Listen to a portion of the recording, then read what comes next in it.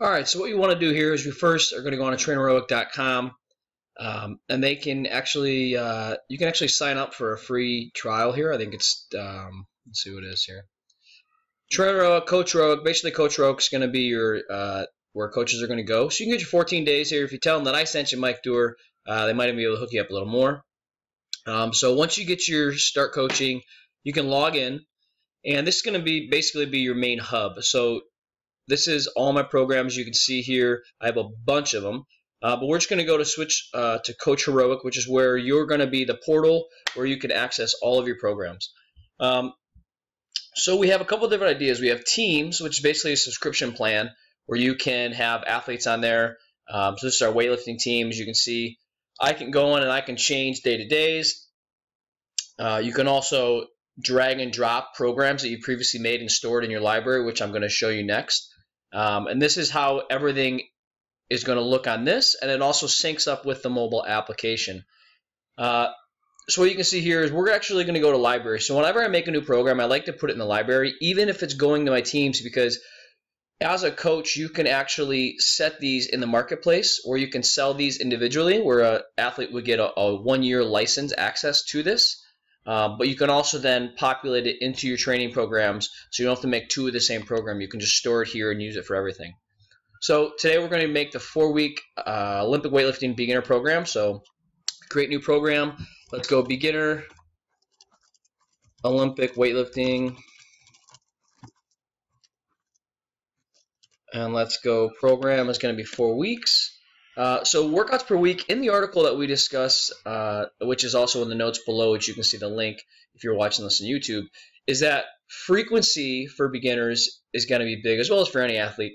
And how you disperse the training volumes and the loading across the week is going to depend on how many times you have to train. So I personally like to have my beginner lifters at least 4 days, maybe 3 if it's you know, a very, very beginner.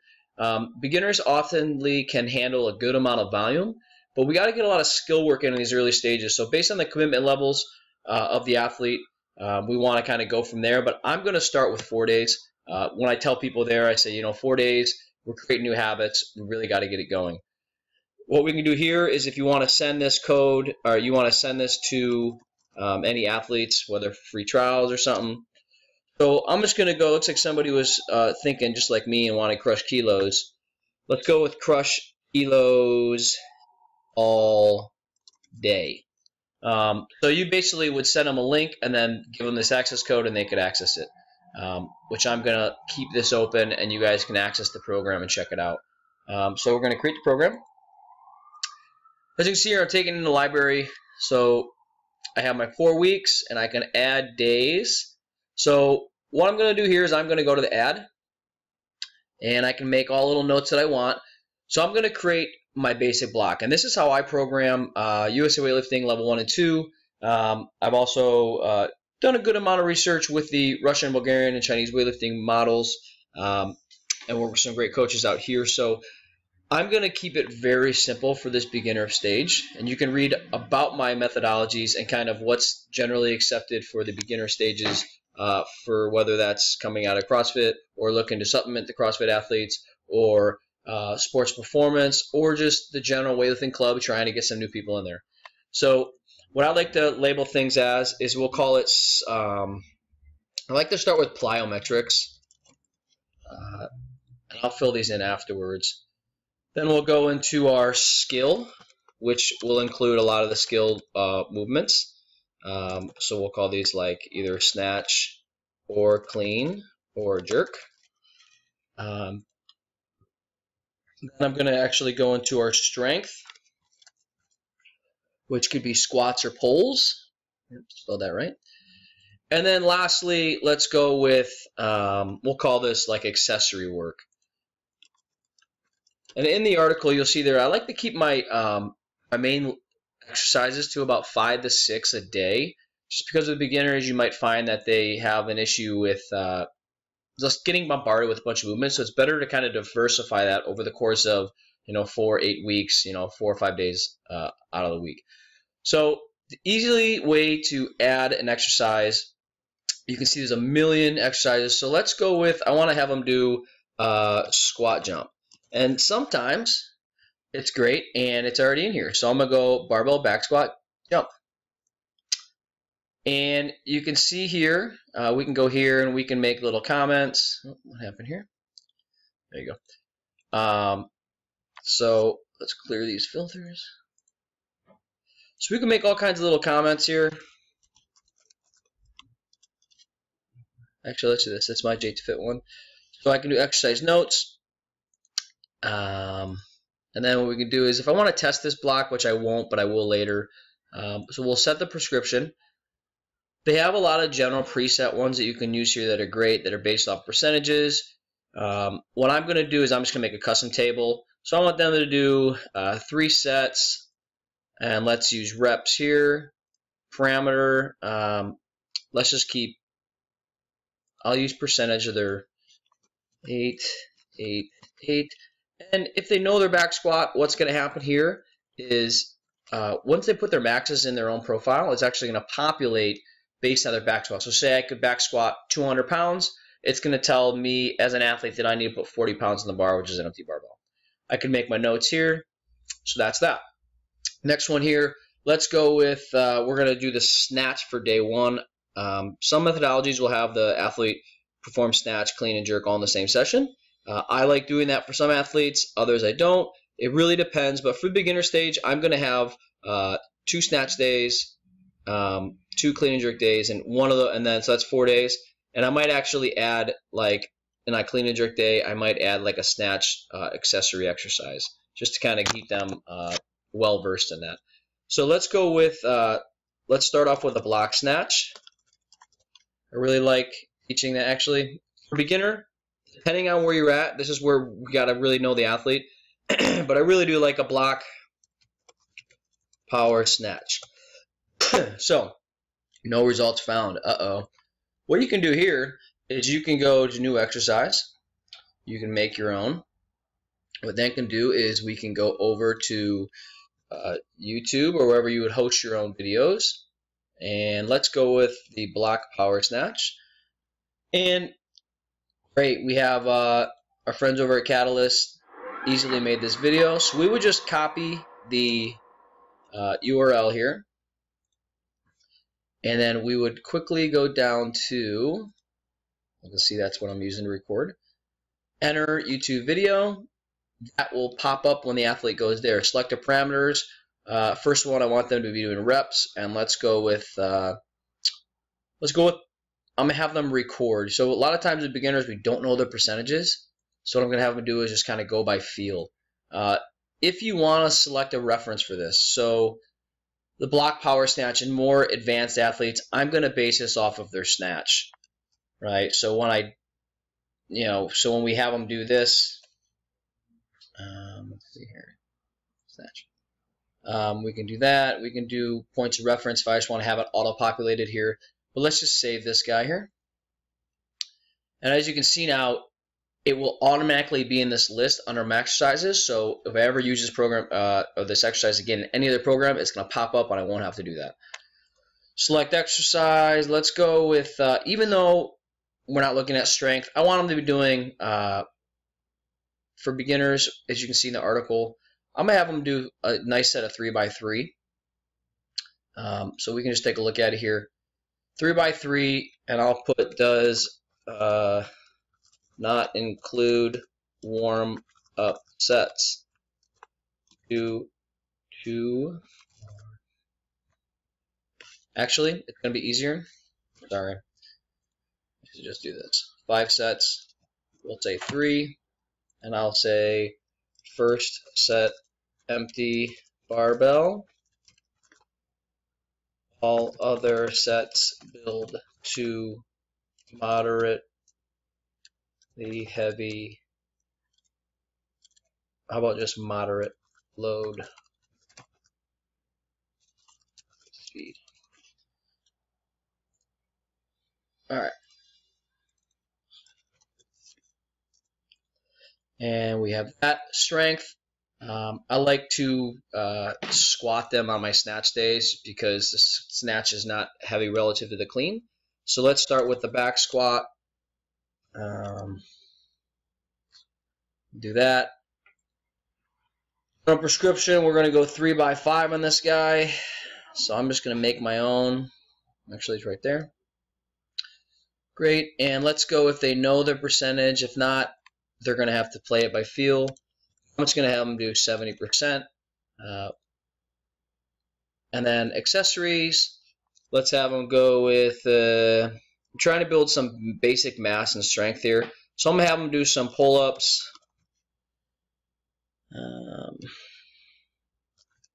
Go strict pull-up. Strict pull-up. And I want to create a superset. What I can do here is I just add a block. And then I can simply, let's do this. Let's say I want them to superset that with strict press. Let's go seated barbell strict press. And I'm looking for some basic hypertrophy, so I'm going to go 4x8 on that. Let's go basic hypertrophy 4x8. If I want them to superset these, I can just link these together, create a superset, and that's perfect. Right? So as you can see here, week 1, day 1, we have them doing the barbell squat jump, power snatch, back squat. So I have 1, 2, 3, 4, 5. And let's go, I want to actually have them do another skill. So I'm going to add another block here. And let's go with skill. And let's move this guy up actually. Oh, double that one, delete that guy. So let's go, we've done the snatch. I'm going to have them do some more snatch work. I'm going to go behind the neck, snatch push press, just to kind of get the shoulders opening up there. And we're just going to go basic strength on that. We're going to go 3x5, and they're just going to be building that up. So what I want to do is I want to move this block up right in front of the squats there. Great. So as you can see the progression here, we have our power, a lot of power and velocity-based movements there, into our snatch. While this is still a snatch movement, it's a little more strength-based, so it's not as speed-dependent. So as an athlete fatigues out, they might be able to get still get these reps into the back squat and then 2 accessory movements. So once I'm done there, I can preview it. And this will show me just the general overview of the day. And then what we can also do is when an athlete goes in, they can mark it completed. They can select a rep. So you can see this actually is starting to populate from some of these numbers here. So we'll get that out of there. Great. So that's that. So what we want to do is we want to set that there. And then we can go to day 2. And we can either create a whole new block, or we can do, and this is really can save time, is we can just highlight, copy. Let's go, and I like to use this template. I usually go 2 on, 2 off, and give the weekends off. And while these are the same workouts, what I then would do is I would go in, I'd edit, and I would change these little things here. Say for the plyometric for this day, I wanted to have them do some box jumps. Right there. Let's just go, I'm just concerned more with 3x5. On this day, let's have them do some muscle clean. So we'll have them do that. Same thing, I'm having them go 5x3, just building. Then I want to have them go into some power jerks. Okay. I'm going to go power jerk. Let's go here. Let's just go 4x3 at 70%. If they don't know it, then what I would have them do is if you don't know max, build with weight and record.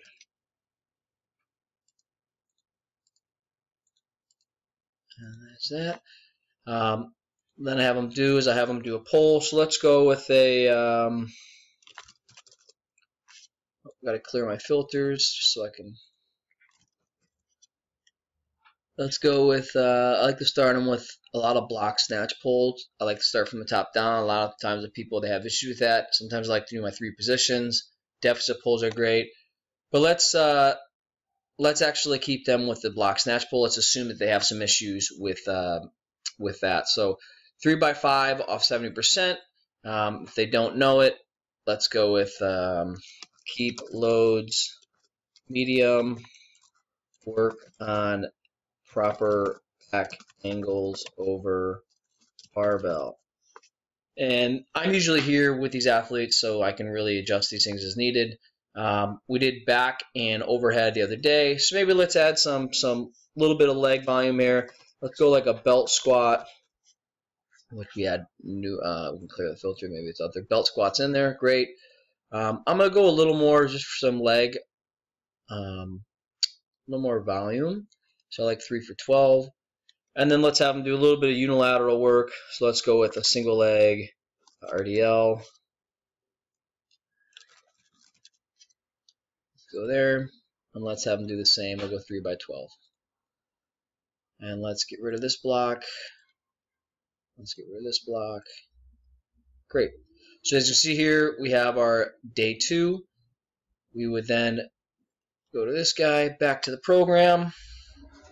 All right, so you can see these 2 days are different.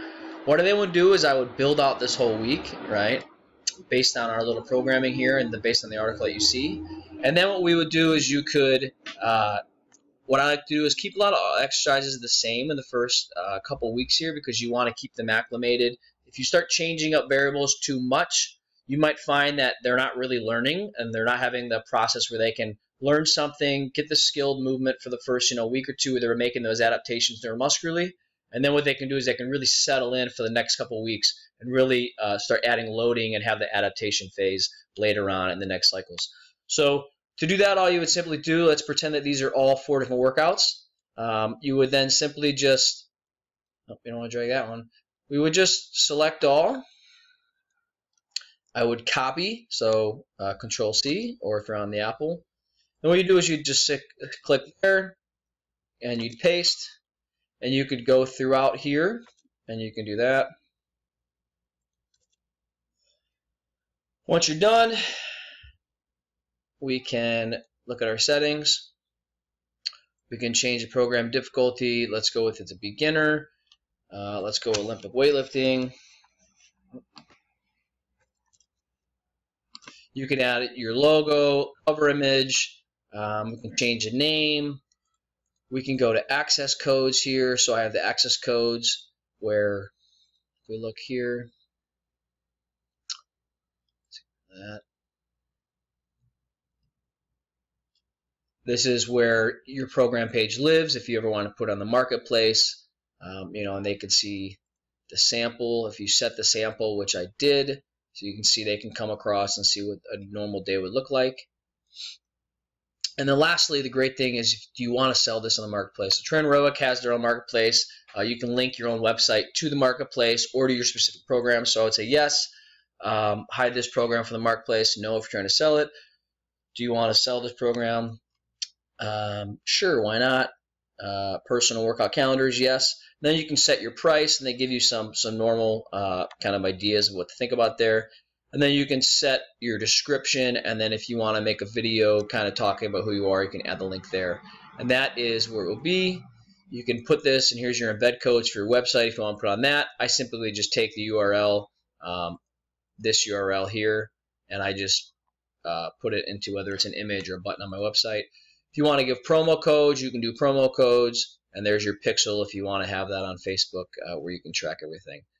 But that is basically how you can use TrainHeroic to really make quick and easy program options with your training programs. And you can see here, this is our weightlifting club that we use, and I've been doing this now for about a year and a half on this system, and I really, really, really enjoy it. So that is all today. I know it was over 5 minutes, but we got really in the nitty-gritty of this programming. And as you can see, there's all kinds of cool little metrics you can use. But the biggest thing here is it's really quick and easy. And while you can put it in Excel and you can do all that, it's just you have to continually do that. And you really can't offer the athletes the wide array of scope and resources such as video demos and tracking and logging recovery and workout times and how you're feeling and journals all in one place, whether on the app or online. Thanks, guys.